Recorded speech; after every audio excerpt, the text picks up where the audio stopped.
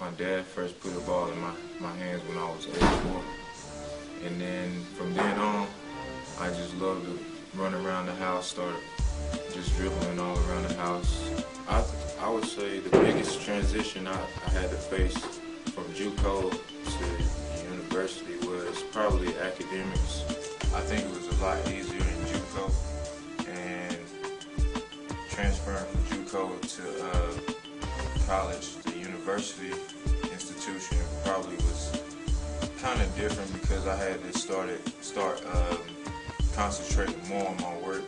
The best part I would say about being on the men's basketball team is the publicity.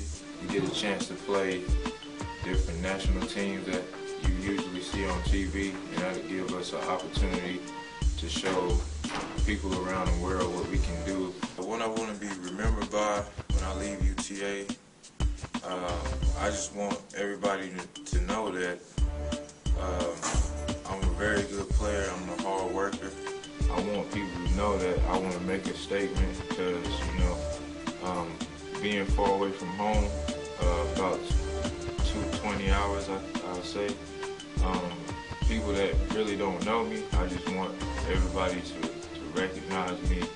Something I will give advice for kids is to continue to do right, just do everything that their parents ask them to do, and just be humble about it, and just continue to work hard in everything they would do, and continue to do well in school, because of course academics comes first. So I would tell the young kids to continue doing what they need to do in school and work hard at whatever they want to become in life.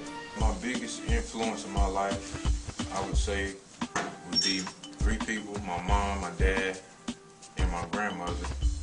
My dad, just the reason he's one of the biggest influences in my life is because he told me that my time is coming. I remember not really being someone that could really play on the court, but he also worked with me to better my game, and he said, just, Bo, you need to wait, your time is coming. So I took that in my heart, and I believed in it, so I worked harder and harder to get to where I am today. Coach Cross is sort of like a close friend, because he knows he's already been through types of things that we are going through right now at school. So tells me to just be real with him and get everything off my chest